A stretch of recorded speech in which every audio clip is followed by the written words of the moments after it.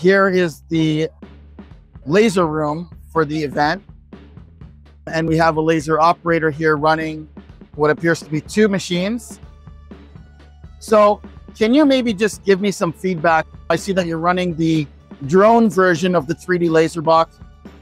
You've run multiple different brands and manufacturers in the past over here. This year, you decided to use 2 of the drones. What influenced that decision? These 2 drones fast, that's why I choose instead of the mini machines or the jet. And we can burn the big crystals also like mini presidential. That's why I choose 2 drones instead of 1 jet. So you said speed is one thing. Are the customers liking to the quality of what's coming out of this? Yes.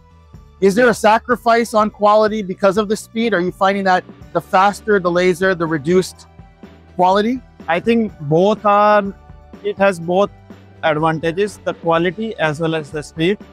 So we preferred for the speed, but when I burn here the more crystals, it's clear and nice, even the keychains also. So I think this is a great decision of ours to choose drone instead of jets. I see that you're actually running software over here. Yeah.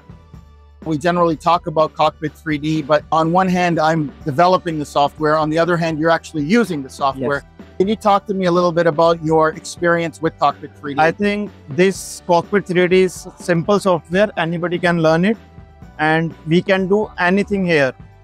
For example, this is a point clouds which I generated, and we can see all the dimensions at all the angles. We can see the crystal, and from here we can do more the settings and everything. So I think this is very handy and it's very compatible with the drone, so I'm very happy.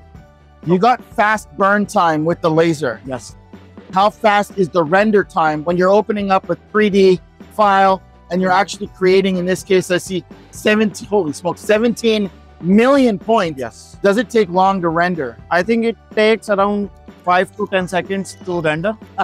Okay. Yeah. That's why I think this is pretty fast and I'm very happy with it. Thank you for the feedback. Thank you for the support, and keep up the good work here at the CNE.